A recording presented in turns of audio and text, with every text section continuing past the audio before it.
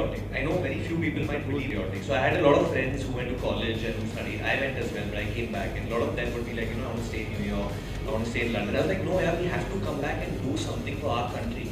Bring all that knowledge back, or whatever exposure we've got, come back and do it in our country.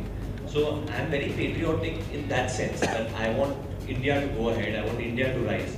So in a way, when I was actually starting in Nottingham when Facebook hit, when Facebook, like epidemic, when it hit and it just spread and it just blew up and everyone was on Facebook. And it hadn't started in India yet.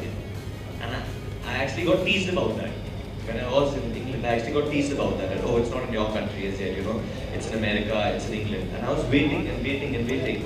And now when I hear that the power of Twitter and Facebook, basically the power of social media in our country, how powerful India is as a social media country, it's amazing. I think social media changed the government in our country. So I think for one way is, I can go on tweeting and saying this is happening, but I don't think that still people are getting it in their head.